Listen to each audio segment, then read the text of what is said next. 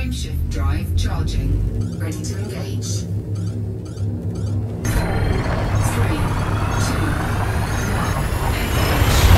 2, 1, Welcome to the Creative Geek, where we help makers of games, toys and creative technology to develop their craft by understanding play. For example, through videos about extended game devices, such as this video. So if you like this combination of physical design and theoretical knowledge, it might be a good idea to click that subscribe button. That way you can follow along as I discover new things. And follow me from cardboard prototype to a fully functioning space cockpit. Did I tell you I made the throttle handle? The forward-backward gas stick, so to speak. I'm quite happy with it actually, so I think this might be the first piece that will actually go into the final version.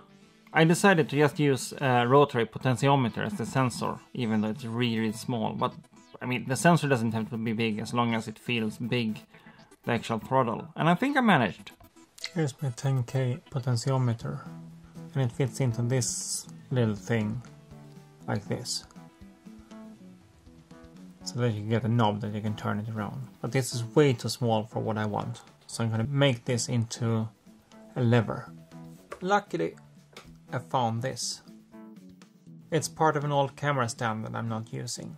And this hole fits that little knob. And this one is a standard, so I can just screw something in there. And luckily I had an old lamp where I grabbed this part. So that's going to be the lever that you turn. And I can use this one to fasten this one. For now I need to solve these small things. And for that I bent a 90-degree angle where that little knob can fit in. And I can use the rest to drill it into place.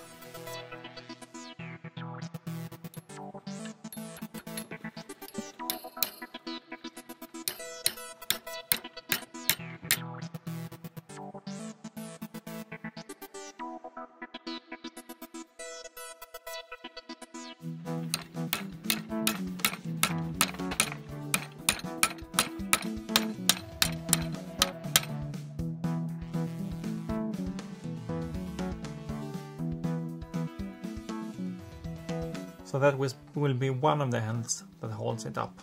And on the other end, the sensor will be, and of course I need some support for that as well. And I just made a few small wooden blocks.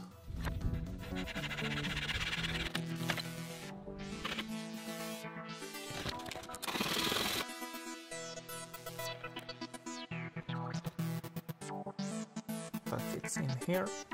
And the sensor rests on them.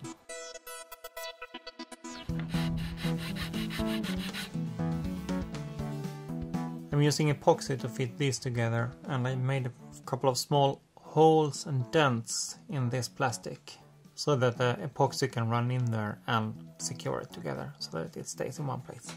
I'm soldering the signal now as it's going to be hard to reach it later.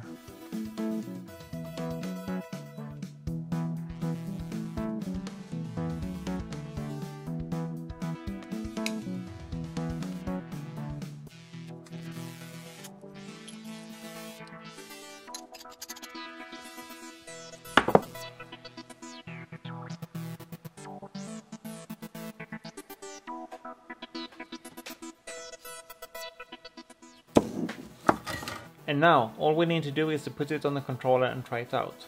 I'm putting it here, on the side. And for this early prototype, I'm just putting it with duct tape and a couple of wires. It's enough for now. There's 3 wires going out, power, ground, and a signal. And of course, in the other end, these go into the Arduino. The signal going into one of the analog ports. So let's try it out.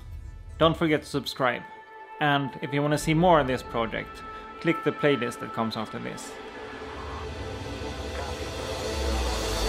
Frameshift drive charging. Ready to engage.